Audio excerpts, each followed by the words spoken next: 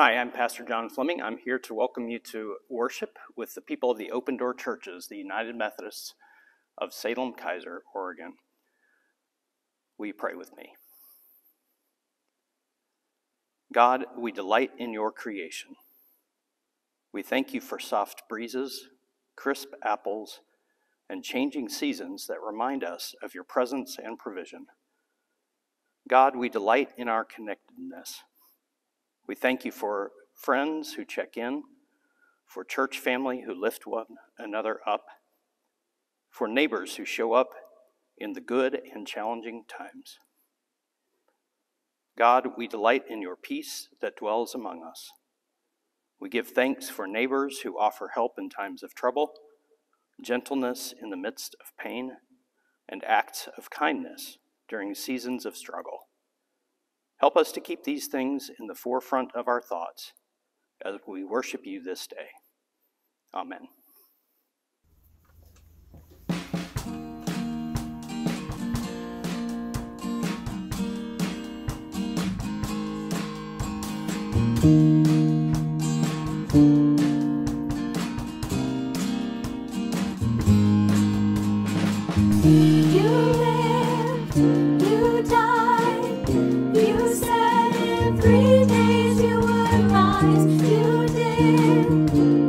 You're alive.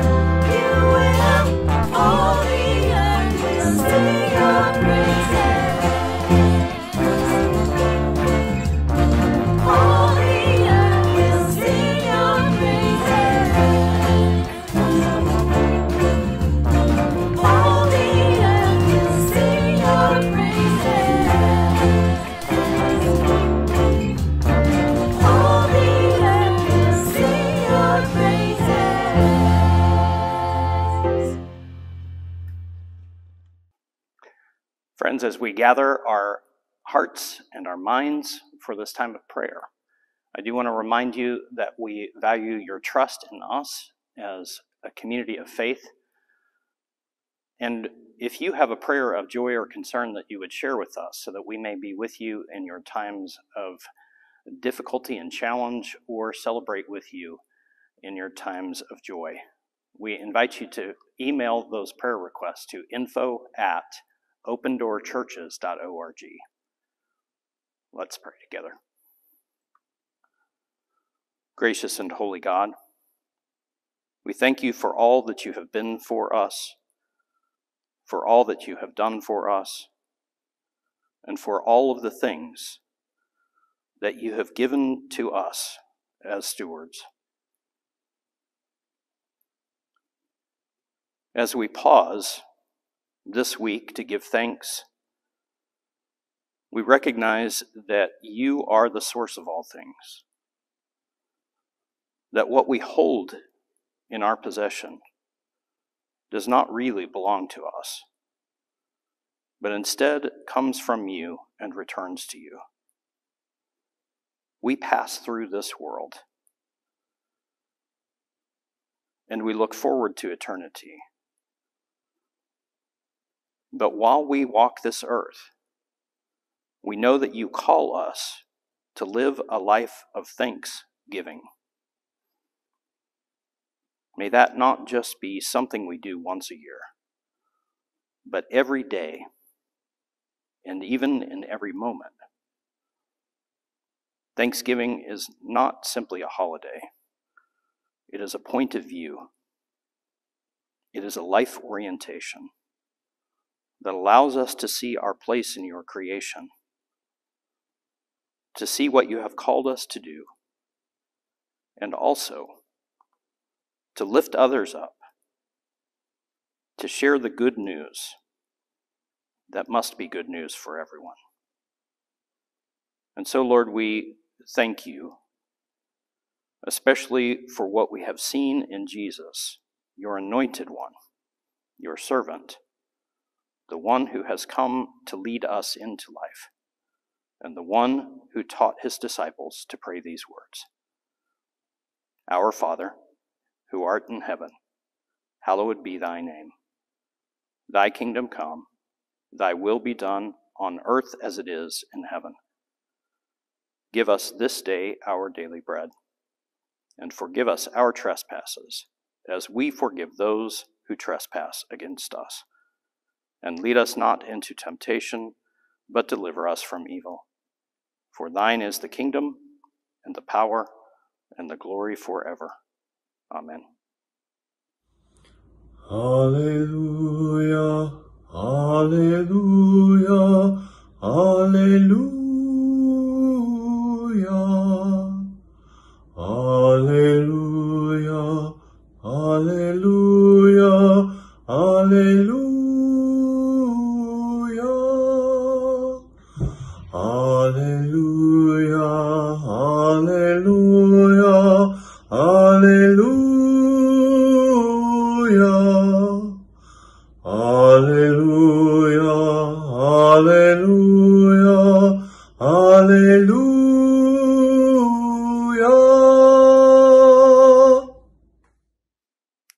Our scripture reading this week comes from Matthew chapter 25. I'll be reading verses 14 through 30.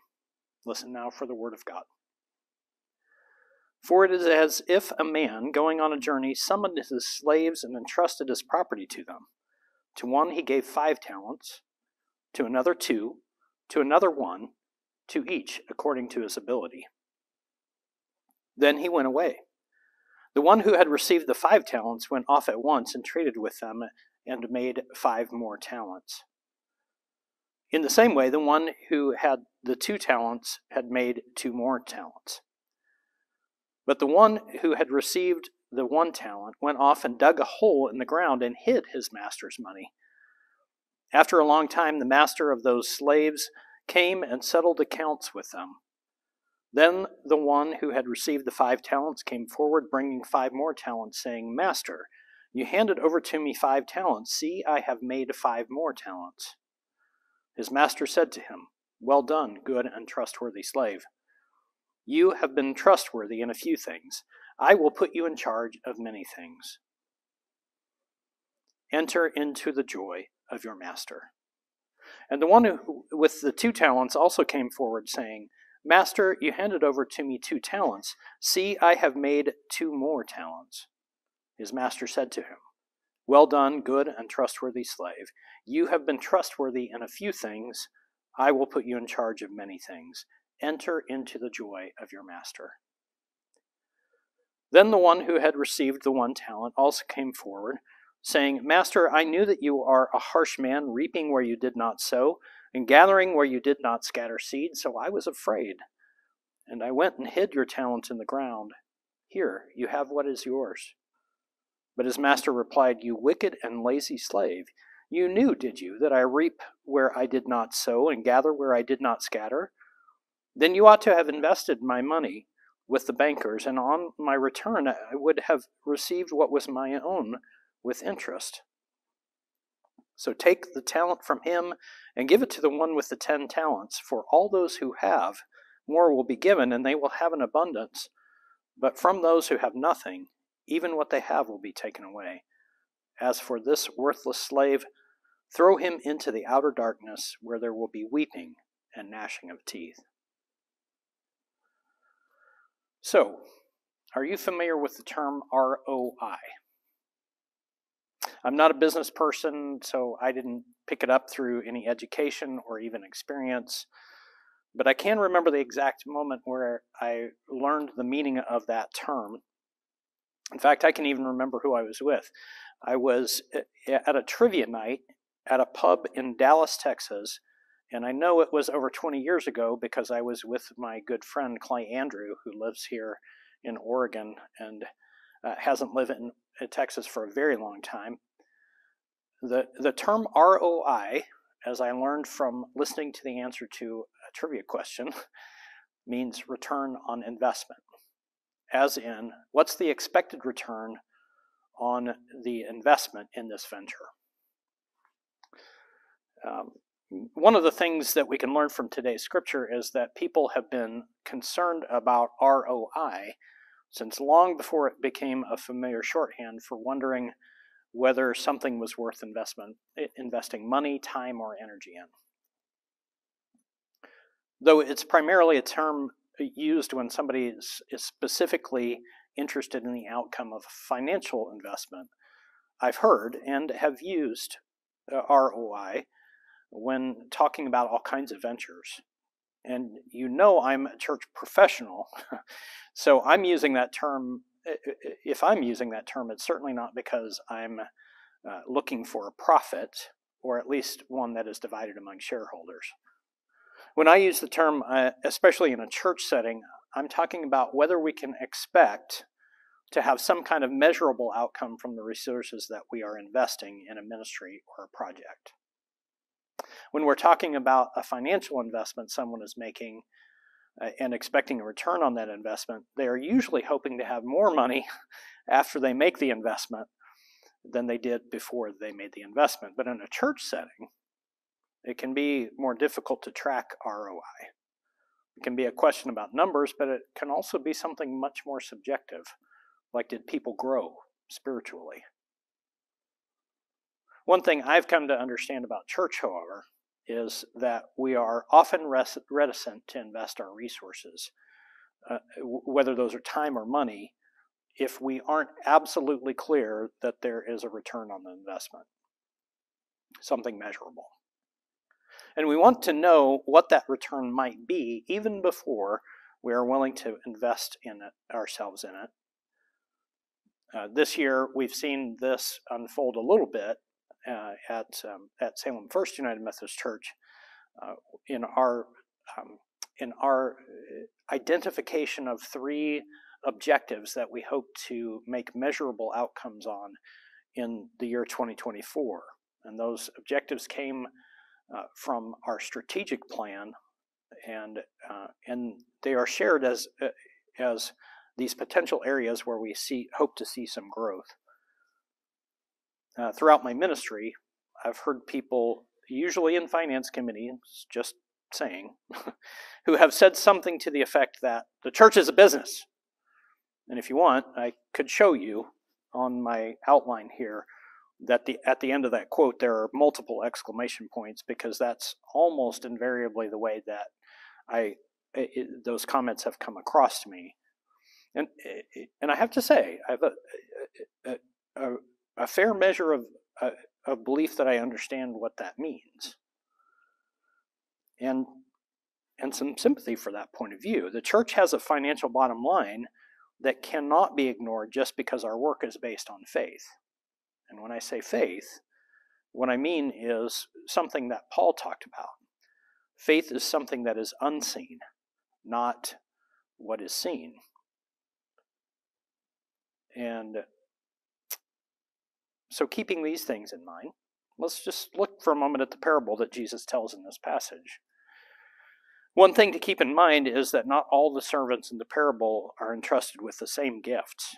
Now, I'm just going to say, as I'm talking about this, I'm using this word gifts that I'm not really sure is exactly the right word there, because the servants are entrusted with something that does not belong to them. It's not given to them. It is entrusted to them, but it belongs to someone else. And the story specifically mentions this: each according to his ability. The owner of the talents has an idea of what the three servants are capable of accomplishing. He knows that there's some reason to entrust one with 5 times as much as the other person, as another one. Another thing to remember is that there's no expectation mentioned specifically by the owner of the talents before he leaves. He simply entrusts the talents to them. And on the other hand, he may not have needed to mention that what his expectations might be, because they apparently knew him very well. And it may be that he didn't need to tell them what his expectations were, that had been communicated through a relationship and through previous experience. It certainly is the way it seems to me, at least from the perspective of the third servant, the one that was entrusted with the one talent. He sees the owner as harsh, and even as someone who gathers where he has not even been the one to sow. So what can we learn from this story about the nature of God and our relationship with God? If you've been a United Methodist for a very long time, like I have, you may remember there was a famous Christian educator in the United Methodist tradition, Dick Murray, and he formulated these 3 questions. What does this story tell us about God? What does this story tell us about human beings? And what does this story tell us about the relationship between God and human beings? And so I'm thinking about those questions, and I'm looking at this story, a story that I have preached on before multiple times. I was talking with one of the church members at Salem First recently about the passage, and they said, I never liked this scripture. And I'm going to say that I kind of get that. I don't mind it so much until we get to that end part where the master is so harsh toward the servant that had the one talent. This clearly is not the first time that the master has had this kind of relationship with the servant, which is part of the reason why he only gave him the one talent instead of the 5. But he was still giving him a chance, correct? And the thing is that even though there's this harshness to that, we still see that the master is willing to give praise and grace and invest in someone, even if he thinks that he may not be successful at it. It's not so much who the master is, it's who the servant is and how the servant relates to the master. Someone who is much more concerned, it seems to be, that he's much more concerned about keeping what he has, this protective kind of way of relating to things, rather than investing himself what is going on. So, is this the same God? I mean, when I read this judgmental kind of, or this harsh response, I wonder, it's the same God that has been willing to grant me personally, incredible grace all my life, even in those ways where I've been one who sort of buried what God had entrusted to me. So I think, especially after reading some commentaries about this passage, what I'd like to say, and these are not exactly my thoughts, although I'm sharing what I think about what I read. First, we have to break out of the thinking that this is a story about gifts that God has given to us, things that we possess in a sense. At least not in the way that we often talk in the church about having gifts and talents that we cultivate. I've talked a lot about this over the last several weeks because I've been talking about all the things that God has entrusted to us, including our financial resources. But this story isn't so much about smaller things like that. This is about enormous things, highly valuable things. And this was something that I remember from long ago, but I confirmed in some reading this week. A talent was not something that a person can do well, at least not in this story. It's not. The talent was a specific measure of wealth, 6,000 denarii. And the denarii was the daily wage for a day laborer. And 6,000 denarii was equivalent to 20 years' wages for a day laborer. So you see, this is a vast amount of money that even the servant with the least ability was entrusted by the master with this highly valuable gift, or something that was entrusted to him. And God has entrusted this person with that, and his first reaction is not to think about what could be done with that, but instead to think about his relationship with the owner of the talent. Another way to look at this parable might be to think about that relationship.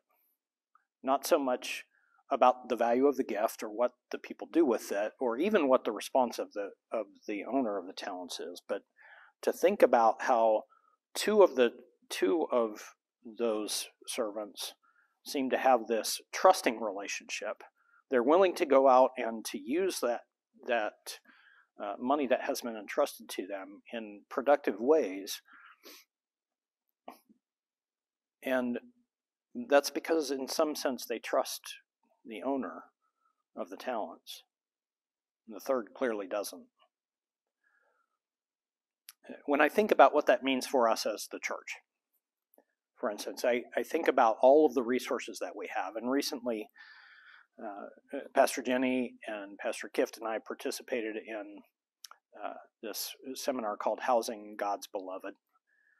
And in that, we were encouraged, all of us, not just the three of us, but all of us who are part of United Methodist congregations all over Oregon and Idaho and up into the Pacific Northwest Conference, we were encouraged to be thinking about resources like this, resources that we have in trust, that have been given to the church in some sense in order to cultivate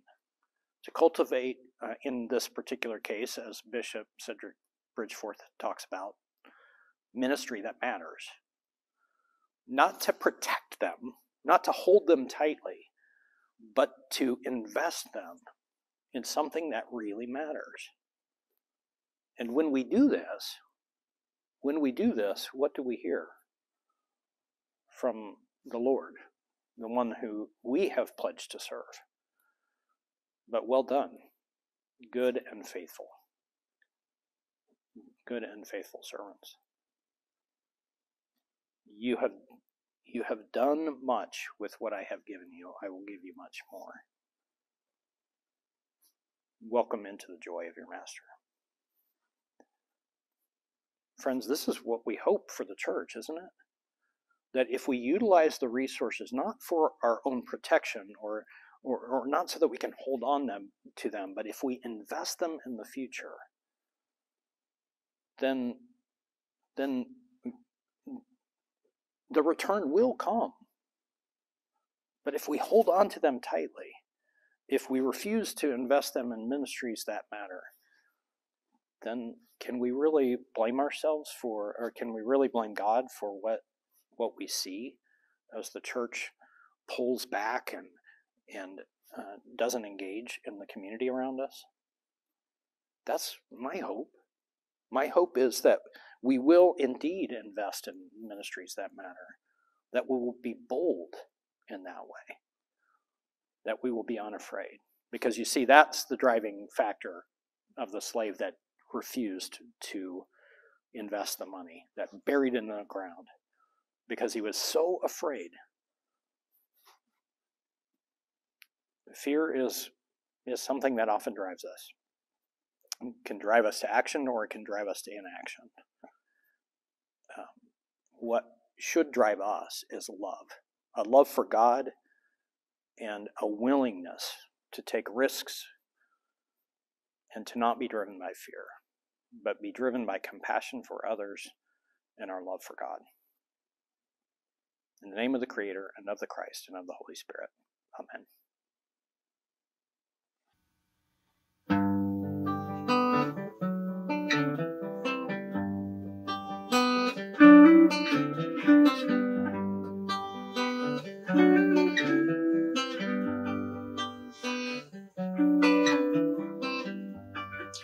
I don't go to church on Sunday. There might be wisdom in those walls. Long ago I got fed up with the institution. I couldn't relate at all. And when I go to work on Monday, I close my eyes and pray. I pray God uses me to be an inspiration to those I'm worshiping with today. A concrete sanctuary, bus stop pews on the city streets, a throwaway congregation, that's church to me.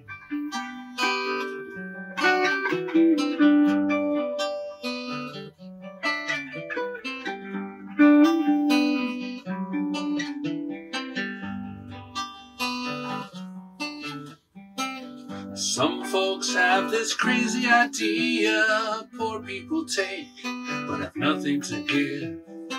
I know firsthand it's not true. I've been blessed in 14 years, millions of conversations. Folks on the outside look rough, deep down are just like me and you. A concrete sanctuary, bus stop pews on the city streets, a throwaway congregation, that's church to me.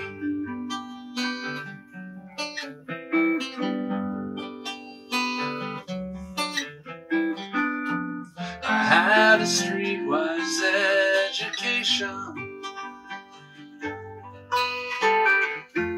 a confirmation class unlike what I've ever seen.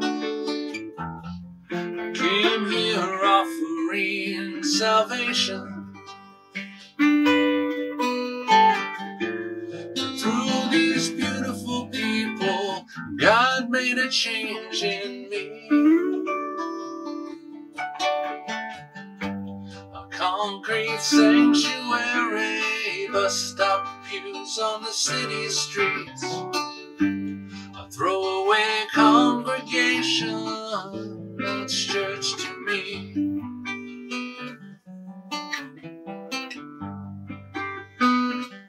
That's church to me.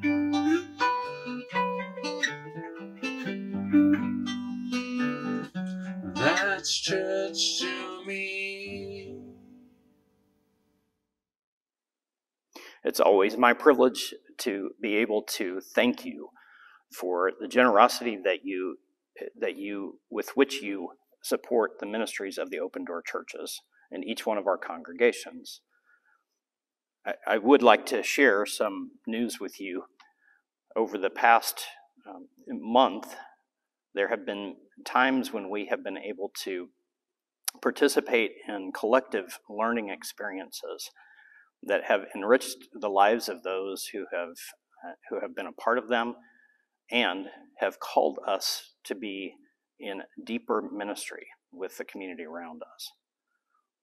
On the first week of November, PastorJenny and I and others from the Open Door churches participated in a summit in Portland called Housing God's Beloved. It was an opportunity for us as people of the Oregon-Idaho Conference of the United Methodist Church to think about what it might be like if churches stepped forward to provide affordable housing for people. It's a grand calling, but as one of those who spoke talked, she said that we must just do what we can do. We're stepping forward in faith and exploring opportunities to do that, and your giving is what allows us to be in places like that. So on behalf of the entire Open Door Church community and the communities of Salem and Keizer, I thank you. Will you pray with me? All things come from you, O God, and with gratitude we return to you what is yours. In gratitude for all your gifts, we offer ourselves and all that we have in union with Christ's offering for us, that peace may take shape in all the earth. Amen. Friends, as we get ready to close our time of worship for this week, I do want to remind you about a special event that's happening soon at one of our churches, the one that I'm in right now, Salem First United Methodist Church. On the first weekend of December, on that weekend on Saturday and Sunday, there will be our annual alternative Christmas market, an opportunity for you to step outside of the traditional ways of celebrating Christmas giving and to think about what it might be like if instead of simply buying things that fit a particular person that we love, we use some of our buying power in order to support different kinds of ministries. Everything from fair trade products to local organizations that help those in need. It's an opportunity for you to do that. So I hope that you'll join us here at Salem First so that we can support the community together. Would you pray with me?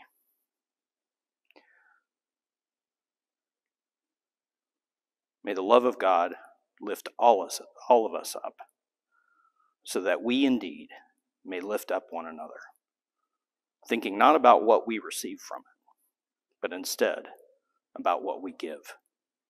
Amen.